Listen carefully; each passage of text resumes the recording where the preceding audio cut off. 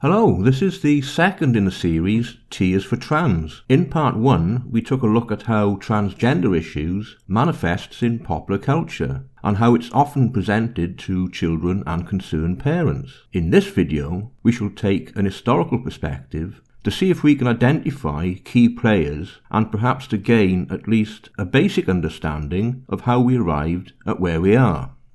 Obviously, in this format, there is a constraint on time. We can only take a very simplified overview, but I want us to at least touch on all the significant points and to gain some insight into the main players, some of whom you've probably heard of, but some are not so famous. But each one, in my opinion, is equally important to the story.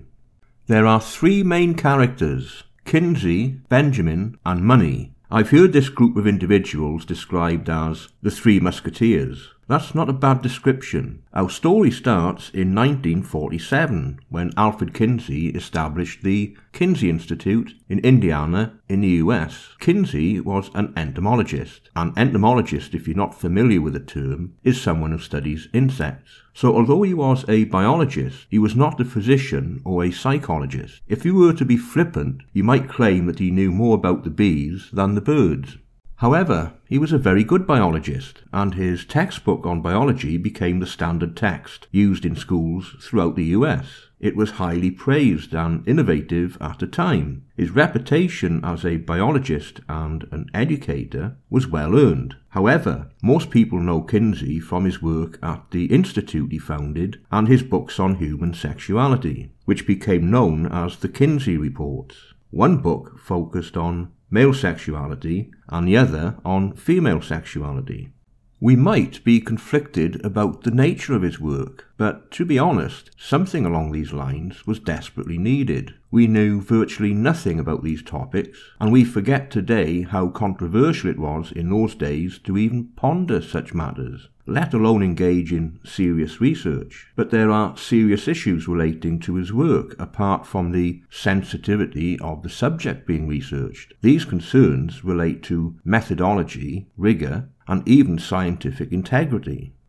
We only have time to look at a single example, but it is extremely telling and not untypical of the quality of the work published by Kinsey. This relates to his book on male sexuality, within which he presents a section on prepubescent orgasm. The data appears in tables 30 to 34 of the book. The tables purport to show 300 observations. These observations were said to have come from adults' childhood memories. Kinsey also claimed in that section that he also interviewed 9 men who had had sexual experience with children. Years later, when pressed on the topic, the Kinsey Institute said that the data on children in these tables came from a single individual. The entire section was a fabrication.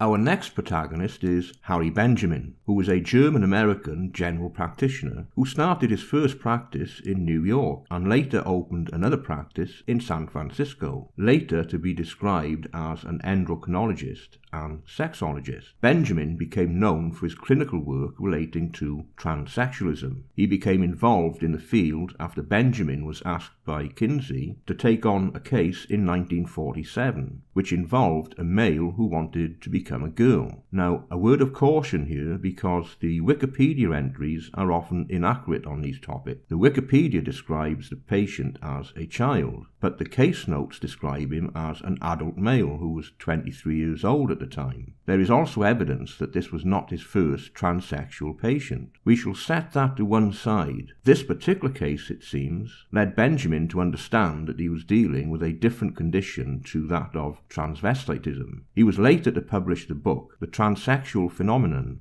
in 1966. It was the first work describing the affirmative treatment path which he pioneered.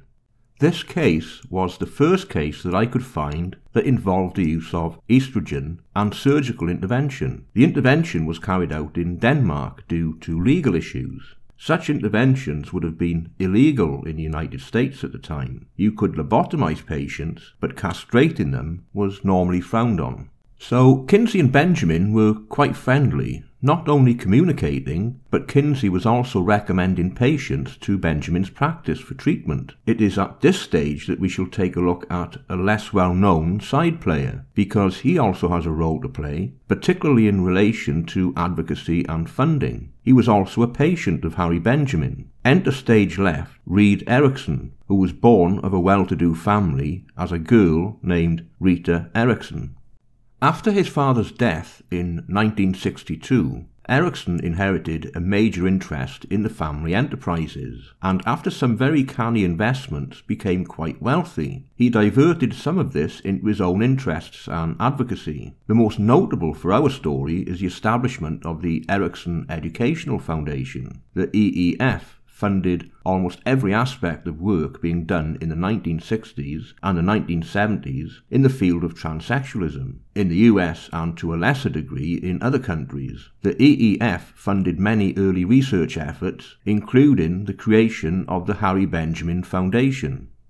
As a side note, it also funded other areas of interest to Erickson, such as various New Age movement projects, such as the first edition of the Course in Miracles. It also advocated for acupuncture, homeopathy and dream research, and dolphin communication studies. However, our main focus is in his significant contribution through the EEF relating to transsexualism. The EEF produced a wealth of materials aimed at influencing medical, social, and law enforcement professionals. In many ways, it was a successful enterprise that would be the template for later advocacy groups and organizations.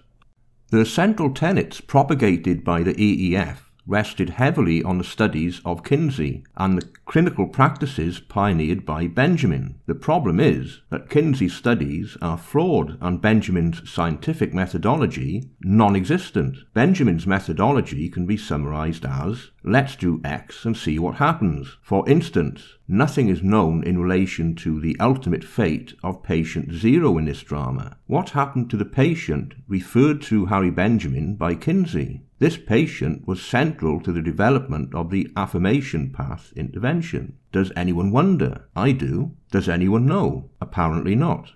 The next player we shall consider is John Money, who was a psychologist who joined the Johns Hopkins faculty in 1951. He trained as a clinical psychologist at Harvard. John Money is often called the father of gender because in the 1960s he introduced the term gender as a psychological concept. Before that, its use was strictly grammatical. Money also proposed and developed several theories that related to terminology along the same lines, such as gender identity and gender role. These terms soon started to appear in the literature and are still with us today.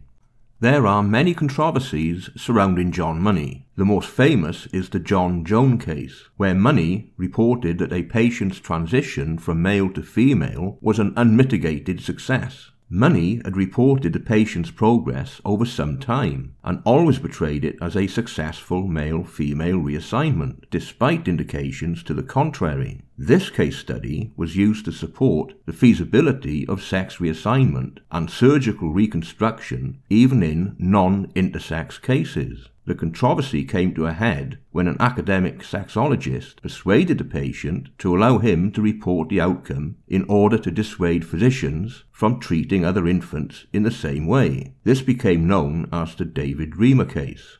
The case did not have a happy ending. Eventually, David switched back to male, but eventually took his own life. Worse, his twin suffered deep psychological issues, thought to have been aggravated by his involvement in therapy sessions conducted by Money. When interviewed later, both boys' accounts of these therapies did not match the case notes made by Money at the time. A link to a detailed account of the case will be in the description box below.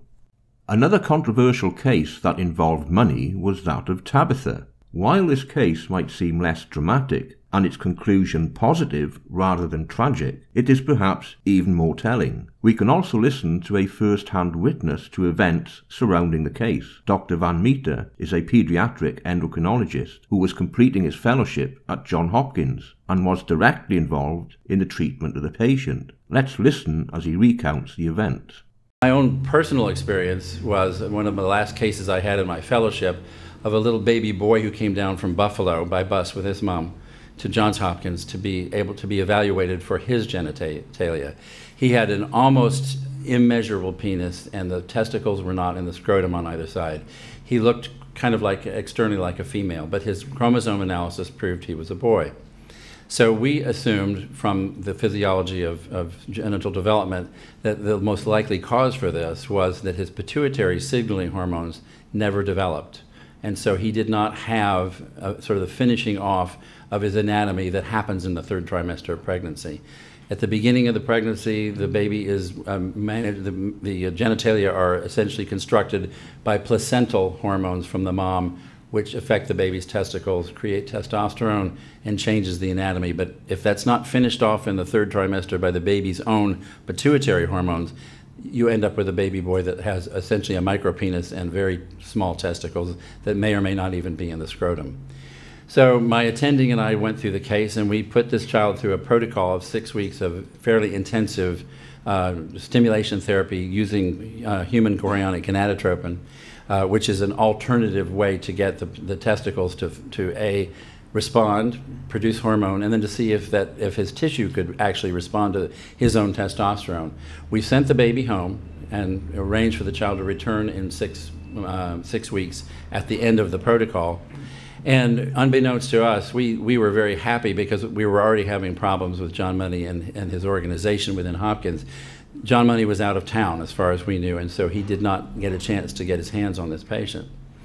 Unbeknownst to us, John Money had returned from his trip early and without our knowledge interviewed the patient and the mother, told the mother that we did not know what we were talking about with this hormonal stimulation program, that it would fail utterly, and that the child should go home and be reared as a female. So the mother very dutifully changed the name of her child from David to Tabitha and started putting her in a dress and announced to the family that they had a baby girl, not a baby boy. 6 weeks later, the baby returns to the clinic for us to evaluate the response, and the grandmother is with the mom at this point in time and the baby comes back in a pink dress and an eyelet bonnet named Tabitha, much to our chagrin. How did this happen? What happened? Mother explained that John Money had intervened at the last minute, interviewed them, and told her what to do. The baby had a 3.5 centimeter penis, and the scrotum was full, and the testicles were present. So it was what we expected as physicians, and we knew endocrinologically what should happen. We made our point. This is a very valid human being with a male identity, both anatomically and hormonally, and so we undid Tabitha and returned David back home to Buffalo with his mother. At that point in time, John Money was not allowed to see any of the endocrine patients without explicit permission of the chief of the pediatric endocrine division. And very shortly after that, his entire operation was removed from Johns Hopkins and he was sent away in shame. So that's who we're dealing with. This is this kind of non-scientific thought of, I have an idea, I really want it to work, let's use children, experiment on them, and let's go from there and see what happens. There is a link to the full lecture given by Dr. Van Meter in the description box. These cases are well documented. The twin case in particular, often referred to as the John Joan case, is referenced in many articles, publications and journals. The only conclusion that a reasonable person can come to, even if one was being charitable, is that Money's work was deeply flawed. It was discredited many decades ago, yet his work, particularly in relation to the application of the affirmation treatment pathway relating to transgender treatment, has become standard practice in this field. Well, that was a potted history, but how does it relate to events affecting us today? Well, remember Kinsey's good friend and collaborator, Harry Benjamin. The Harry Benjamin International Gender Dysphoria Association became the World Professional Association for Transgender Health in 1979. This organisation is often referred to by its acronym WPATH. It is the primary advocacy organisation for the transgender movement. It is well funded. Its revenue in 2016 was $1.2 million. It is highly politicized and claims to be evidence-led, but for an evidence-based organization, it seems suspiciously slow in embracing many medical studies and papers, and appears inclined to ignore, sideline, and even campaign against clinical practitioners whose own studies appear to contradict the popular narrative. The majority of gender clinics and professionals dealing with transgender issues will be implementing the standards and procedures recommended by WPATH, and they do so uncritically. This should be extremely concerning because WPATH have developed their own standards of care for transgender health provision based primarily on affirmation. It was WPATH who had successfully lobbied for the changes in the DMS-5 to introduce the term gender dysphoria rather than gender identity disorder. To put it crudely, the suffering has become the diagnosis.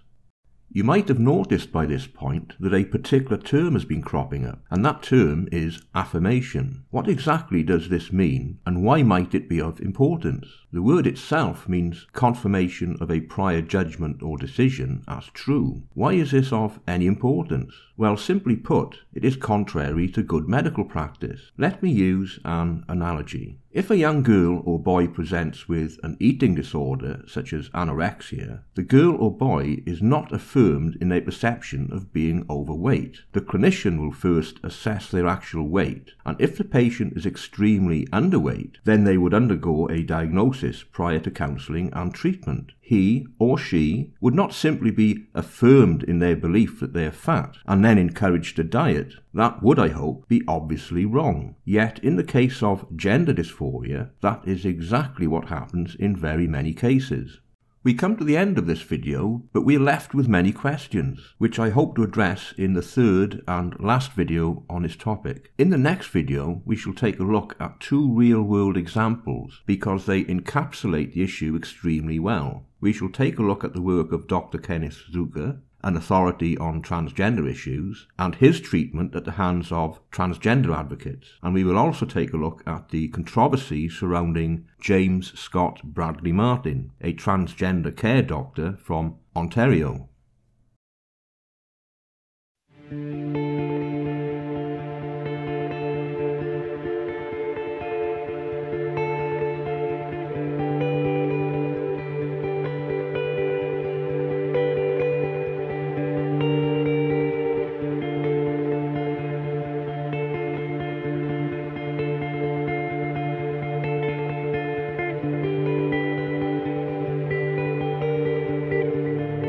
We end our adventure at this point. I hope you found something of interest in this video.